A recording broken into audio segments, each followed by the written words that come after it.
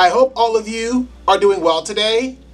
For today's video, I'm going to be sharing with you important information that you need to know before deciding whether or not to go to college. Let's go ahead and get started. The first thing you need to know is if the school that you're considering going to has an application fee. If they do have an application fee, you need to know how much is the application fee. If there is an application fee, you should determine whether or not it can be waived. The second thing that you should find out is how much will it cost for you to go to the school. Will it cost you roughly $50,000 a year, $60,000 a year, $70,000 a year?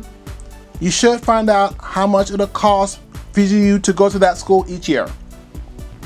How high do you anticipate this tuition going up each year?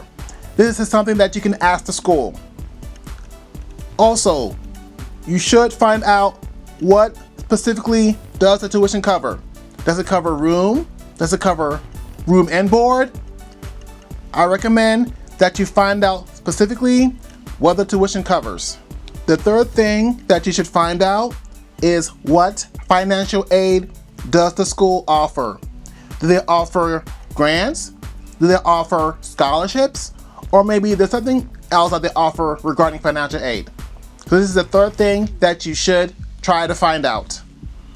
The fourth thing that you should find out is what is the graduation rate of the students who attend that school.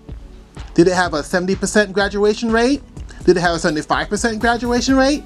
Or an 80% graduation rate? This is another important thing that you really need to look into. The fifth thing that you should look into is what percentage of the students attending the university are male and female. Is it 50% female and 50% male? Is it 60% female and 40% male?